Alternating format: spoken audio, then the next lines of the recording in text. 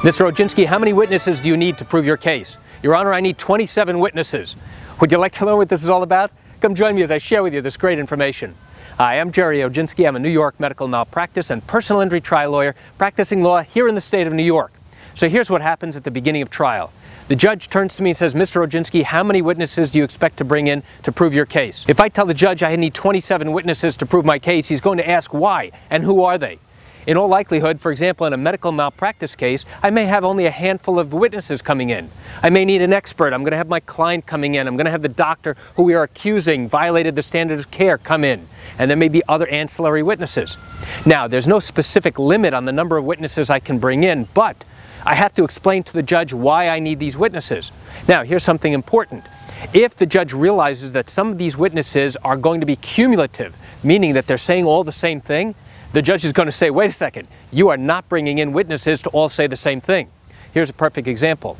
Let's say it's a cardiology case, a failure to diagnose a heart attack, and I want to bring in 10 cardiologists from different locations, from different hospitals, to all say the same thing.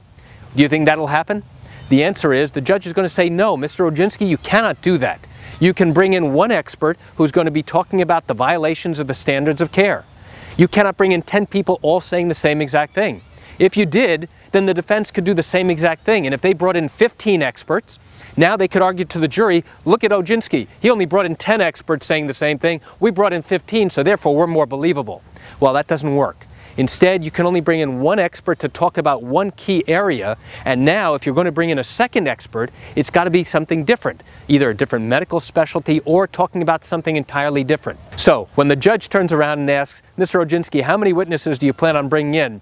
You can be sure I'm not going to be saying 27 witnesses in a medical malpractice case in something that I expect will take only a week. In all likelihood, it'll probably be 5 or 6 witnesses, maybe a little more, maybe a little less. Each case is different. So why do I share this great information with you?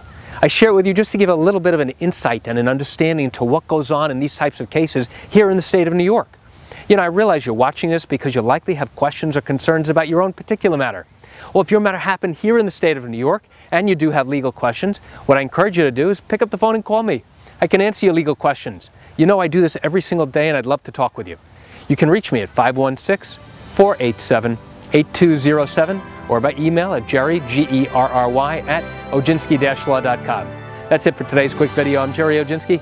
Have a remarkable day.